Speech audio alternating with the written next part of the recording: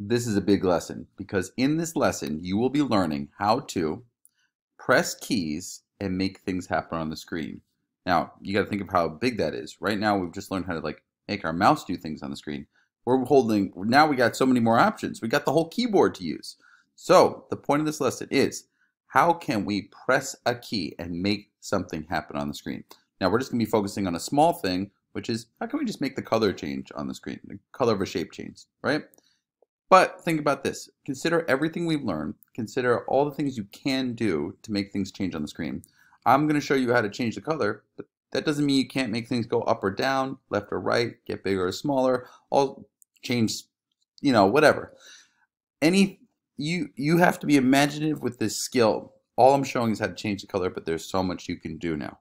So without further ado, let's get into it. So basically, I'm just going to start with a boring old circle. So we're going to start with our circle. It's going to be a little boring white circle. So it's going to be ellipse, 200, 100, 200, 100, 100.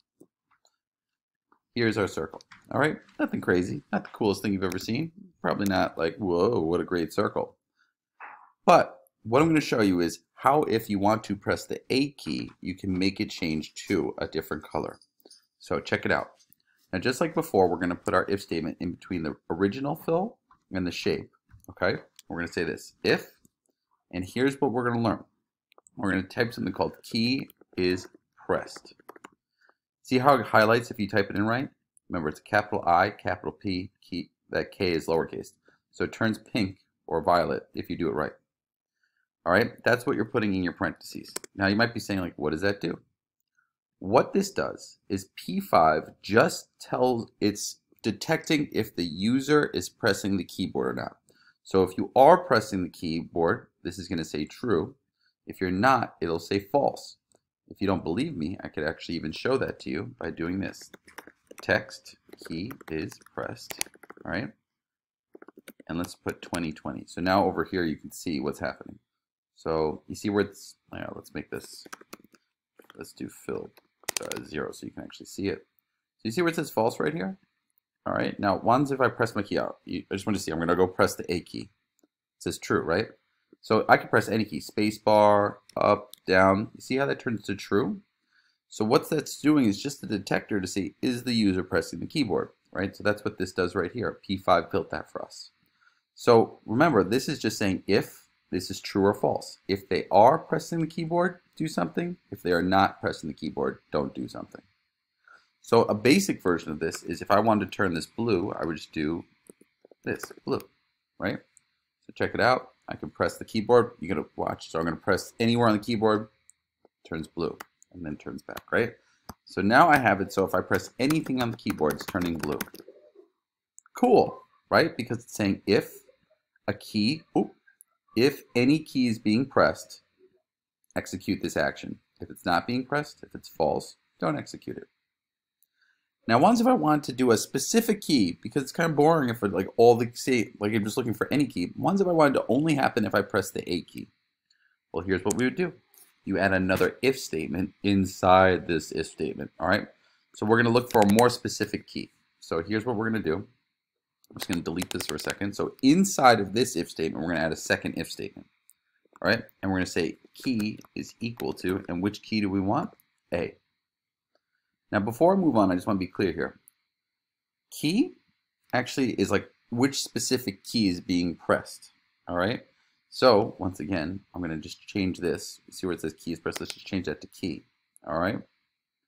So if I press this, and let me add my curly braces. So nothing's happening yet. I didn't do anything, but I just want to show everyone what key is. So look up here. So you see up here, nothing's there. When I press a key, you see how I press B, C. This tells me what key is being pressed. So this keyword right here, it's saying what key is being pressed, okay? Then I use a double equal sign. This is important. If you want to evaluate if two things are the same, you use a double equal sign. That's when you want to do a comparison, all right? Double equal sign is compare to see if the key is the same as the letter A. When we use a single equal sign, like with variables, like if you did this, that would be like set key to A. We don't want to set it. We want to compare it. So we want to see if the key that's being pressed, and we're going to compare it to, we're going to check to see if it is the letter A. All right?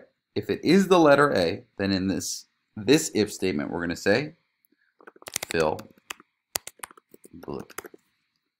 Okay, now check it out. I'm going to press A. See how that is? Now watch what happens when I press B. Nothing happens. See? Nothing happens.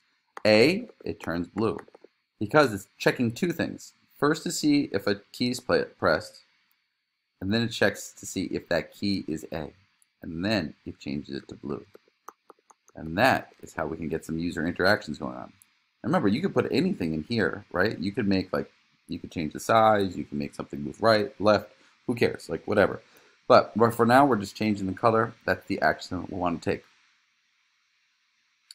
Now let's make a second one, like ones if we want to have like two different circles, like maybe one circle turns blue if I press A, the second circle turns yellow if I press B. Let's try this out. So let's make another set of this, okay? So underneath here, I'm going to, once again, I'm just going to say fill. I'm going to start this off at white. I'll make another ellipse. This one's going to be at 300, 100, 100, 100. Okay.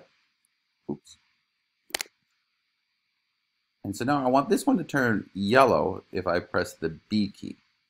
So once again, I say if key is pressed, right? I'm putting it in between the original color and the shape. And I put my curly braces. So that's my first if statement.